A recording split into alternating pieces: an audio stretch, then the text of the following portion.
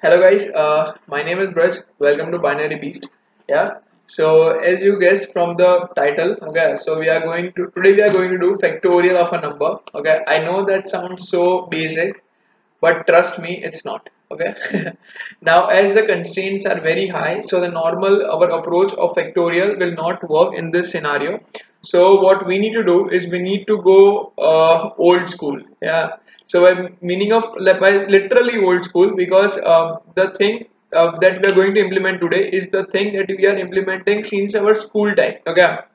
At first, before explaining the approach, let's just see the difference between the two codes. Okay, this is like the one which I have made, and this is the one which we use in a regular basis. Okay, so I'm running this simultaneously. I'm running this as well.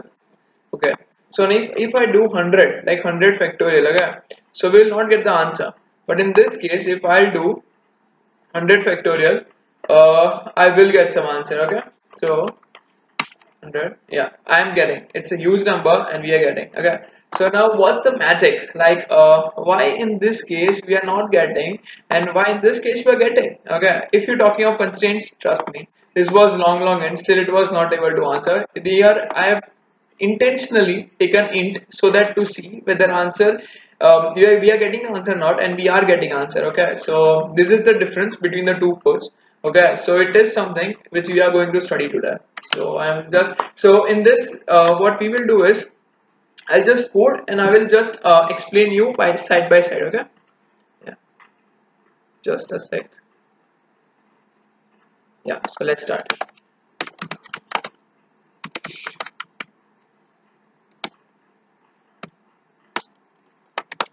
std c++.h using namespace int main, and okay, we are taking value from user, it's there, and we are starting with the 2 because as we all know that if the n value is 5. Okay, so what we do usually is 2 into 3 into 4 into 5, so I'm starting with 2. Okay, so now what I'll do is simple, while q is less than equal to n and q plus plus. Okay, this is like the basic approach. We all do this kind of stuff, and this is like the, this is the basic approach what we, so this is the basic approach what we all do. Nice. But now what's the one thing that's different? So let's here see the approach which we are going to follow. So what in this case what I am going to do is, what I'm going to do is, let's say if we have a number, let's say in 5 factorial, if we are getting 2, 3, 4 and 5. Okay, so 2 into 3, which is 6, 6 into 4 is 24. Now what I'll do is I will try to store 24 in two array variables. That is, my ARR will be my array, so ARR of 0 will have 4 and ARR of 2 will have 2. Okay, so now in this case, however large my number be, we will store it in different array elements, so that each array element will have a single digit. Okay, so that's my like trick which we are going to follow. So before that, let's just initialize the array. Int array, what I'm typing. Okay, this is my any random, and okay, so we will initialize all of them with 0. And our first element will be 1. Cool. Also, as I mentioned in just a slight hint, that we are going to keep a track on the length of our answer. Means in 2, initially answer is 2, then 2 into 3 is 6, they both are one digit number, then 6 into 4 is 24, that means number becomes a 2 digit number. Okay, so we are going to also maintain length, which initial value is 1, and we are also going to maintain a counter. Now I will explain the role of counter in the further parts. Okay, so for now what I am doing is, while my x, which is 0, 0 is less than len, and okay, nice, because our like first number is 2, it's a one digit number, so we are simply doing like x is less than n. So here what I'll do is ARR of x is equal to ARR of x into q. Fair enough? Yeah, because here ARR 0 is equal to ARR 0 into q. Q value is 2. Yeah, see here we are given q value is 2. So ARR of 0 value becomes, okay, So here I'm going to rub this off, and ARR of 0 becomes 2. Nice. Okay. Nice. Now I'll do is I need to exit from this loop. So for exiting, I'll just write x plus plus. What happens is x value becomes 1 and 1 is less than 1. I think no, because 1 is equal to 1. We will get out of this loop, and now value of q increases. So now the value of q becomes 2. Okay. So now the value of, so I'm going to just maintain another notepad in which I will just maintain the value of q. Okay, it's for you guys for better understanding. Q was 2, we got that. Now q value becomes 3. Okay, so now if q value, is becoming 3, okay, so what happening is x is less than len, which means x, okay, for now we just need to again initialize x equal to 0, because again 3 is a single digit number, so we again needs x equal to 0. Now while 0 is less than len, yes, why? Because 0 is less than 1. ARR of 0 is equal to ARR 0 into q. That means ARR of 0 is equal to ARR of 0, which is 2 into 3, is equal to 6. So ARR 0 is 6. Now x becomes plus plus, x value becomes 1, and 1 is less than 1, no, so we are getting out, and the value of q is incrementing. So now value of q becomes 4. Now here comes the turning point. Why? Okay, let's see. Now why here my q becomes a turning point? Because what is happening is, now as value q becomes 4. Okay, so 4 is less than equal to 5. Now x becomes 0. X is less than n. ARR of 0 is equal to ARR of 0 into 4. That means 6 into 4 is equal to 24. But as we have already set the ground rules that only one array element can only contain one digit, so we can only store either 2 or 4. Okay, so what we will do is we will just store the units place. That is, in this case, if it is 24, we will store the 4 in ARR 0 and we will store 2 in ARR of 1. Now how do we do this? That's the trick. Okay, so what we will do is we will just initialize a new variable whose value will be num.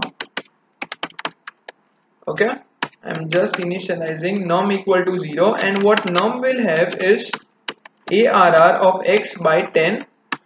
Okay, so what num will contain ARR x, which means ARR of 0 upon 10 will 2, and my ARR of x will be ARR of x modulo 10. Okay, that means my ARR of 0 will contain 24 modulo 10, which is equal to 4. Okay, now we are done, I think, because ARR 0 is 4, and now x plus plus, x becomes 1. 1 is equal to 1. Yeah, so 1 is not less than len. So we are getting out of this while loop, and now q plus plus, so q value becomes 5. But we have to store this 2 somewhere, guys, because our answer is not just ARR 0. The answer is ARR of 1 as well. So where do we need to store ARR 1? For that we need to maintain another while loop which has a key role of len. Okay, while num is not equal to 0, just see what I'm doing. Okay, num is not equal to 0, and what I am doing is ARR of len is equal to num modulo 10, and num is equal to num by 10 and len plus plus. Okay, I'm explaining what I've done. I'm like, it's a little slightly tricky, but just try to understand. The value of num was 2, so what I did was ARR of len. Now remember, guys, len initial value was 1. Okay, so ARR of len, which means ARR of 1 value becomes 2 more 10, which is 2, and num is equal to num by 10. So now value of num becomes 0 and my len becomes 2, which means that now my answer is a 2-digit number, because 24 is a 2-digit number, and in ARR 1 we have 2 and ARR of 0 we have 4. That's the nice thing, we are getting answer. Okay, so now just let's see for 5 and then we are done. Okay, first let me just see this. Okay, I'm going to stop this. Okay, yeah, now let's just see for n is equal to 5. Okay, now for n is equal to 5, what is happening is, here x is equal to 0, num equals to 0, I'm fine with it. Okay, so I have x equal to 0 and I have num is equal to 0. Now here just consider one thing. Now our land value is 2. Okay, so don't forget that. So 0 is less than 2. It's fine. I'm entering. ARR of x is equal to ARR of x into q. Now value of q is 5. Okay, so my ARR of 0 will become ARR 0, which was 4. 4 into 5 is equal to 20. 20. Okay, and now what is happening is, okay, now let's just moving forward, what we are going to do is just like we will first like go through our hand rule of multiplication. Like if you want to do 24 into 5, what we usually do is we usually do 4 into 5, which is equal to 20. So in this case, as we got 20, it's fine. So what we do is I score 0 here and 2 is in our like stock, because when we will do 2 into 5, I'm going to add that 2 and it will become 120. Okay, this is the same approach what we are going to do now. Just try to find the similarity between this. Okay, so coming back to track, ARR 0 is 20. Okay, we are fine with it. Now num is equal to ARR x modulo 10. So what will my num have? Num will have 2. Okay, and ARR of 0 will have 0 and my x value will be 1. Okay, so we have got 0 and here also 0, so we are going right. Now let's see for one more iteration. Now x becomes 1, len was 2, so 1 is less than 2, we are good to go. ARR of 1 is equal to what? Now ARR of 1 will be equal to ARR of 1, but what was initially in ARR 1? It was 2. Okay, so what we are doing is 2 into 5, we are doing this diagonal. Just find the similarity, just find the trick. ARR 1 is equal to 2 into 5 is equal to 10. Okay, now num is equal to num modulo 10. So my num value was 2. 2 modulo 2 by 10 is equal to 0. Are we missing something? Yes, we are missing the addition of that 2. We are not adding that. Okay, so we have to add that 2. Now because we do not want 10, we want 12, because the answer is going to be 120, not 100. Okay, so how do we make this? How do we make this change? We can make this change just by adding ARR of x is equal to ARR x plus num. Now our ARR 1 is equal to 12, now num is 0, and now ARR of 1 is equal to 12 modulo 10, which is 2, following this step. Right, now x plus plus, value of x is going to be 2 and we are going to be out of this while loop. Just a second. Yeah, we are going to be out of this while loop, but however we are missing one term. Where is 1? Because when, okay, here was 1, because when it was 12, okay, when ARR 1 was 12 in this step, after following this step we got ARR 1 as 12 and num is equal to ARR x by 10, which means 12 by 10, which was 1, and after following this step we got ARR 1 is equal to 2. Now where will we store this one? This one has to be stored in ARR of 2. Now how does this process work? So it's easy. We have already coded for that thing. Okay, so we do not have to worry. As num is not equal to 0, yes, because num value is 1 and ARR len is equal to num modulo 10. So our ARR of 2 will be equal to 1. Okay, then num is equal to num by 10, so num value become again 0 and our len value will be equal to 3. That means that in 5 factorial our answer is a 3-digit number, which is absolutely correct, because now 5 factorial is 120, which is a 3-digit number. Okay, so we are going perfectly fine. Okay, so this is like the general working. Let me see the recording. Okay, we are good to go. Okay, now let's just try to print the array and we are done. Okay, what we will do is while len minus minus, and we are just going to print ARR of len and len. Okay, it's already done. Good. And because here last time we were incrementing one more time last iteration, that's why, and I hope there is no error. Okay, every programmer dreams that whatever he or she codes, there should be no error. Okay, today my dream came true. Now let's see if it's correct or not. And if I write something like 6, it's 20, so it's right, the answer will be 720. I am missing something. I think I'm not printing the len is equal to len minus 1, or I'm not incrementing somewhere, or I'm just making a slight mistake, I think. uh,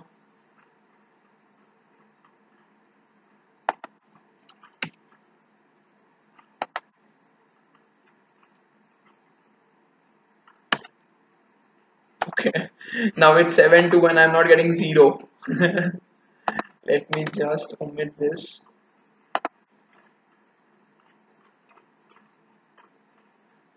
It's strange.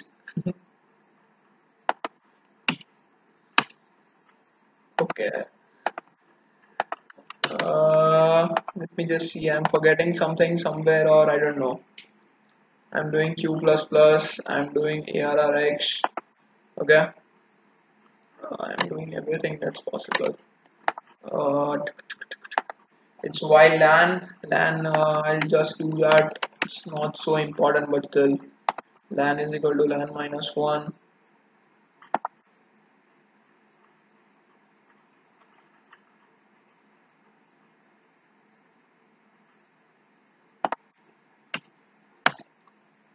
I'm just not getting the last one.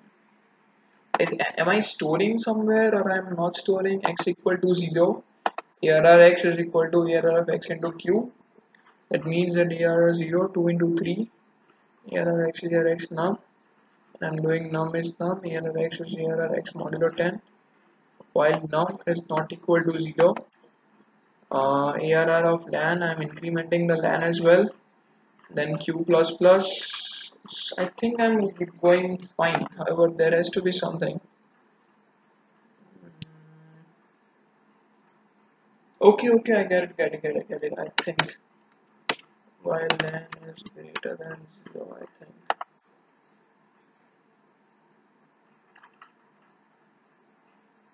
Okay, it has to be greater than equal to 0, I think. Okay, just stop. I think it will work now. Is there a slight mistake? Mm.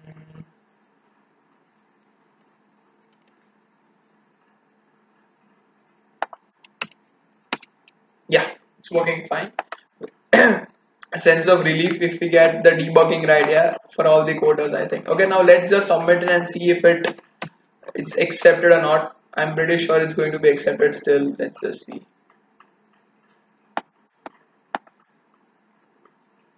Okay.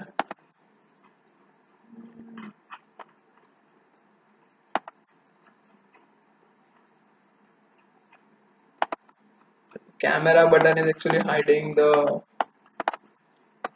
Okay, just a sec.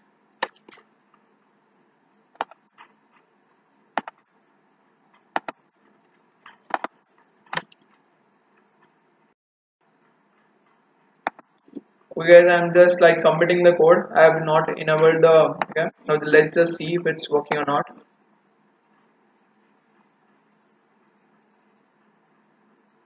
Yeah, so it has passed all the test cases. Okay. Yeah, yes, so it has passed all the test cases and it's working fine. Okay, and if you have just not understood the code or anything, and if you have just understood the code, you can, as usual, write in the comment section. I will answer each and everything. Okay, and just to be sure that I'm going to like post the link in the comments, in the description section, as well as my code. So yeah, it would be fine for today. And also, if you guys have any other codes which you want like a proper solution, you can just write in the comment section, or you can mail me. Okay, yeah, that's all for today. Thanks.